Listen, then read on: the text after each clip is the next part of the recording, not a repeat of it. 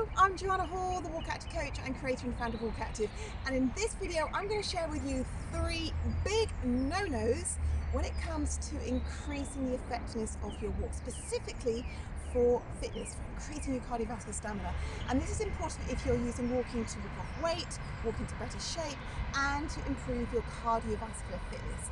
So here are 3 no-nos. I'm going to give you a little a makeover so you can put those tips easily into place to make over your walking, to make it look better and feel better and actually get greater results. So you can walk yourself fit and walk yourself into better shape for your mind and your body and your spirit. So first big no-no, number 1, relates to your abdominals. Please do not do this.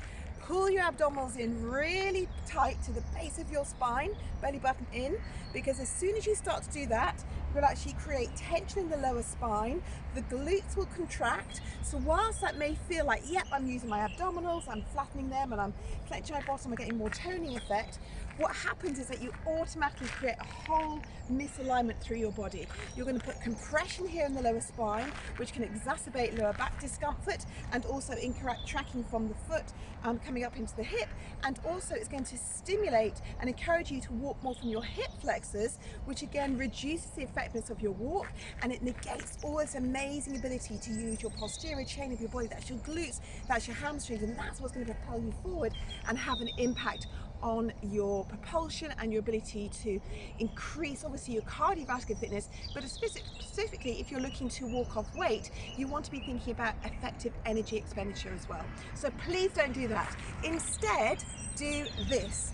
We do need the abdominals to work, but instead of thinking about pulling the belly button into the base of the spine tightly and feeling how everything becomes compressed and tense, we want to be thinking about actually increasing distance from the pubic bone here to the sternum. So we create length.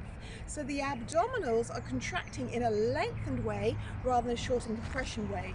So it's almost like you'll have 20% coming in, but 80% coming up. Now the benefit of that is it will give you length and space in the lower spine, so you'll actually have much more stability in the hip area. It will allow you to then use the leg so you can let the leg come further back, importantly opening up the hip flexors, which protects the spine, and also the abdominals will be stable, so that as you peel off the back foot, then your glutes will contract and then you'll be able to take a longer stride. So your pace comes out of an effective stride because it gets a little bit longer because things happening at the back of your body, okay, rather than actually coming forward. So don't put everything in tight. Think about drawing in 20% and 80% up. So we have length and strength and space. That's your makeover number 1. Number 2, big no-no. Okay, please, when you're trying to increase your speed, do not think about increasing how fast you move your legs, okay? That will actually create a whole misalignment in your body.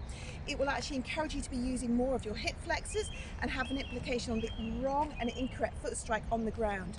Instead, if you want to actually increase your stride and how you actually move your legs, I would encourage you to think about your arm swing.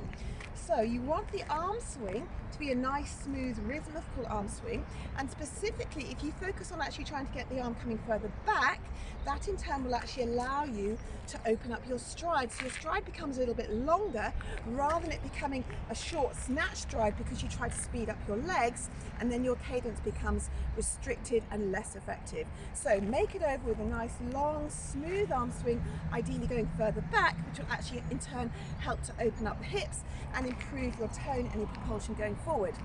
Makeover and big no-no number 3, okay? Please do not do this.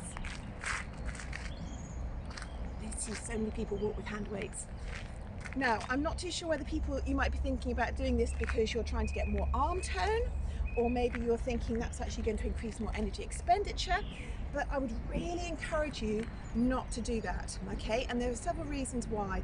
As soon as you start to add a hand weight, you are going to have to grip onto the weight to obviously keep hold of it, and by doing that, as soon as you start to grip with the hand, you actually create natural tension here in the shoulder girdle, which negates the ability of the shoulder girdle to have lovely rotational movement through the upper spine, which is what the shoulder should be able to do. And as we get rotational movement in the shoulder, we improve our posture, and also shoulder girdle attaches all through to the oblique muscles, which have an impact on our waistline, so we can actually really walk your waist off with WalkActive. But if you're holding on and gripping onto a tight weight, we tend to create tension in the shoulder, which in turn means that we can't actually have this rotational quality. We tend to be a bit more like a pivot joint here at the shoulder rather than the elbow. Okay, so we really want to open the area. So the other factor is that studies have shown if you're really wanting to increase your cardiovascular benefit by adding weight, you're better to do it with an actual weighted vest. And if you actually really want to do it with hand weights, you probably have to be having researchers showing about 5 pounds in each weight. That's a lot of weight, and then you might be thinking about having incorrect alignment through the shoulder joint, maybe the way that you sit at your desk. You're really setting yourself up for shoulder problems, back problems, and I'd really encourage you not to do that. So if you actually want to increase the cardiovascular benefit of your body, I would encourage you to first and foremost definitely look at your technique. You can improve the quality of movement pattern and your propulsion by your technique, and that's what WalkActive is all about. Secondly, if you really did want to increase and add some weight, I would encourage you to think about a weighted vest, okay? And thirdly, you really be wanting to think about if you want actual tone in your body, you can add a little exercise like this. So I'm going to use a bench. I'm going to take my hands nice wide distance apart, and I'm going to just take my feet out so I'm in a sort of plank position. Come up onto your toes so you're in your open ankle, and from here just have a little look down at where your hands are, and as you bend the elbows, think about your nipple line coming down level with the bench and pressing back, okay? So you can actually work on using your body weight in that sense and adding variation to this, so you can come down, come up, and then open up that body as well. So you really get a lovely openness, and you can do about 8 of these. So touch your hand, touch your shoulder, extend up, and all the time with your abdominals, you're thinking about distance between the pubic bone and the sternum. So give that a go. Those are 3 big no-nos if you actually want to increase the cardiovascular benefit of your walking, whether you're walking off weight, walking into better shape, or just really making your walking effective for you. WalkActive is all about that, making every single step you take effective. So give it a go, change into your makeovers, leave me a comment below if you actually found this helpful, and I'd love to hear how you get on. From me to you, take good care, global greetings, and enjoy your WalkActive. Bye-bye.